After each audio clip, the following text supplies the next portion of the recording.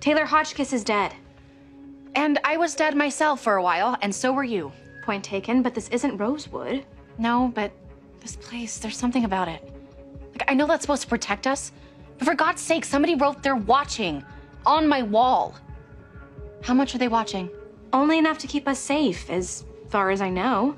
Beacon Guard didn't protect Nolan or Taylor. If there's a chance she faked her own death, she must be hiding from someone or something. It could have been the person that killed Nolan. Taylor committed suicide. She jumped off the Haskell Road Bridge. Did they recover a body? No, but there were witnesses. Who said they saw someone or something fall into the river? I read the same reports you did. You know, you're making an awful lot out of one rose. It's more than just a rose. What are we talking about then? A feeling. What kind of feeling? The same one that told me that you were alive when everyone else thought you were dead.